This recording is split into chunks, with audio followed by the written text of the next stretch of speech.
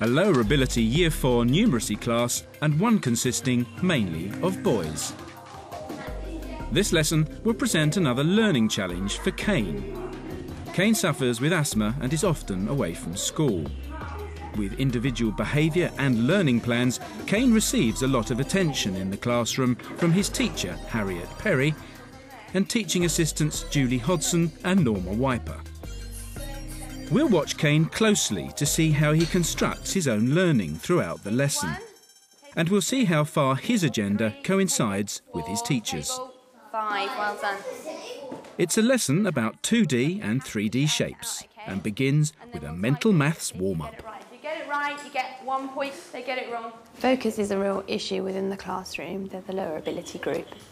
But there's not much in between them. There's not much between their levels. It's more to do with their behaviour issues and needs. Oh, you're doing well. Kyane, he doesn't see the point. If you spoke to him, he'd say, well, what's the point of me doing it? He doesn't quite understand how it's going to help him develop or how it's going to make his life better. So he's not interested in doing it.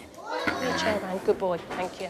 Today we are learning to visualise 3D objects. Kyane really struggles with literacy, which might explain his initial lack of interest. So this is and his readiness to be distracted by his face-pulling friends. Is it a flat diagram? It's flat, so it's The learning objective is taken straight from the numeracy strategy, to visualise 3D objects from 2D drawings. So how well will Kyane meet this objective? Okay, I'm going to hand out some pens. It's a whiteboard between two. I want you to work in partners. Kyane, can you hand out the pens, darling? One between two, please. Go around with them. The children are working in pairs at their tables. This calls for a lot of cooperation, a bit of a challenge for Kyane. Work with the person sat next to you. Don't both sides. Do you think it's going to Not a line. Yeah, like this.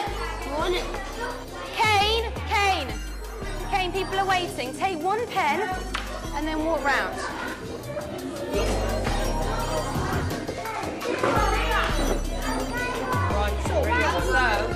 See the Empire State Building on the board and the Eiffel Tower and the pyramids? Rizwan, look at the board. Can you see how the pyramids look flat, but in actual fact, if you saw a pyramid, it would be in 3D.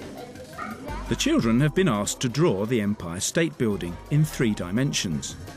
This has fired Kyane's imagination and he's taken control of the drawing, leaving Hafiz to become a spectator. Come and move round here so Hafiz can have a look as well. Instead of the Empire State Building, it seems that Kyane is actually copying the drawing of the Eiffel Tower.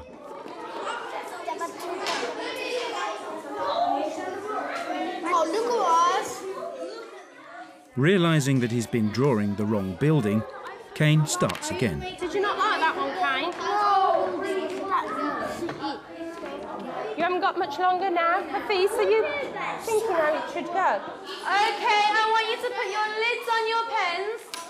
Stop what you're doing and be ready to hold them up to show me. Let's see who's that ready. Well done, that table. Fantastic, apart from Cameron. Put your hand up if you found it a bit tricky. Everybody just hold theirs up so I can have a quick look at them then. Well done. Right, put them back down. Who would like to come up and explain how they did theirs to the class? Some of the children have managed to draw some 3D pictures, but Kyane is focused on completing his sketch. Your job today is to draw me a diagram, a 2D diagram using polygons. We'll finish this in a minute. We won't rub it off. Put the lid on the pen. Kyane isn't listening to the learning Put objective. the lid on the pen now and you can finish it off. Because you need to look at this. This is your work you're doing today. Julie negotiates to remove his sketch. We'll put this safe. Shall I put it safe over there? Or safe in the middle of the table? Hafiz? 3 or more sides. What he appears to be drawing is the side of the Empire State Building. Hamza? Flat shape. Flat shape. OK, You're now lid on the drawing pen. a 2D That's quite picture. enough now. Kyane, why have I used stars as his eyes and not circles? Why wouldn't I be allowed to use circles for his eyes? Because circles haven't got no corners. So what does that mean? Circles aren't a what? Good boy. What aren't... 2D shapes. Circles are 2D, but what aren't they? They aren't a... Polygon. Polygon. Good boy, because polygons have more than 3 sides. Despite his apparent lack of engagement, Kyane has understood that a circle isn't a polygon. But contribution over, he's now back to his drawing. A 2D picture out of polygons that you're going to be able to make.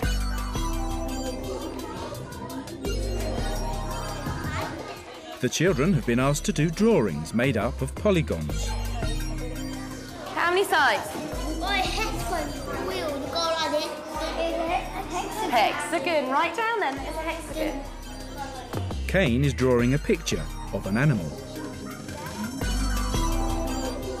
Can you pass me orange for a minute? It hasn't got to be colourful, Kyane.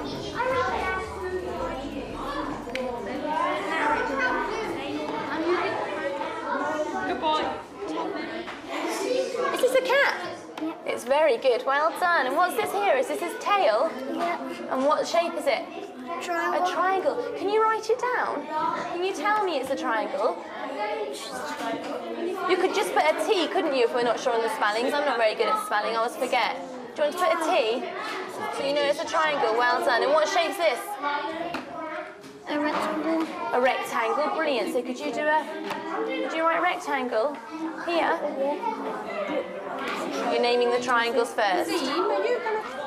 The next task is to construct 3D models from these 2D drawings using nets. You can't just go off and do your own. You're learning to work together as well.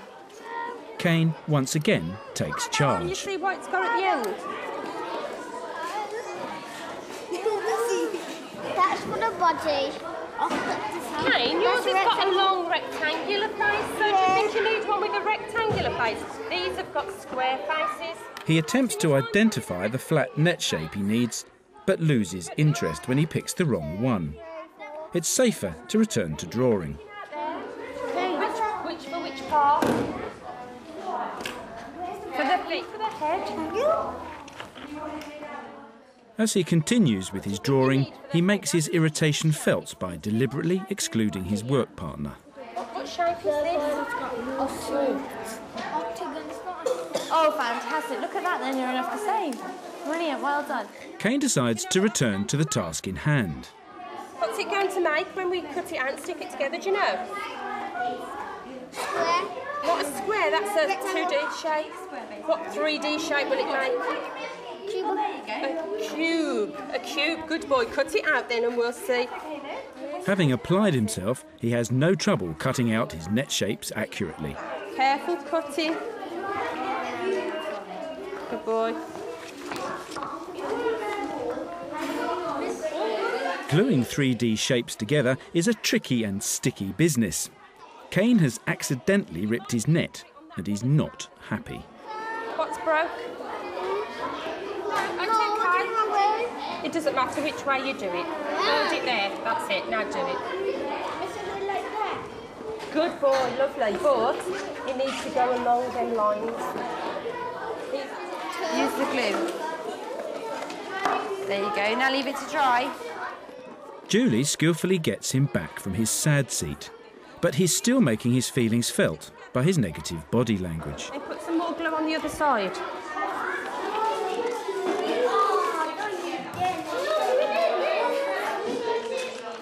Miss, I want to draw a triangle. Kyane is using small cut-out shapes to faithfully reproduce his drawing.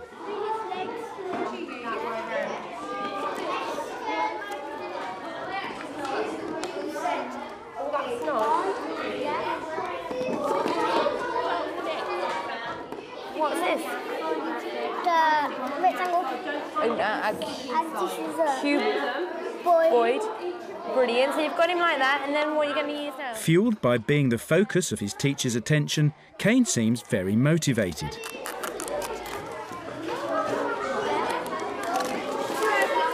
The rest of the class have all done well constructing their models too.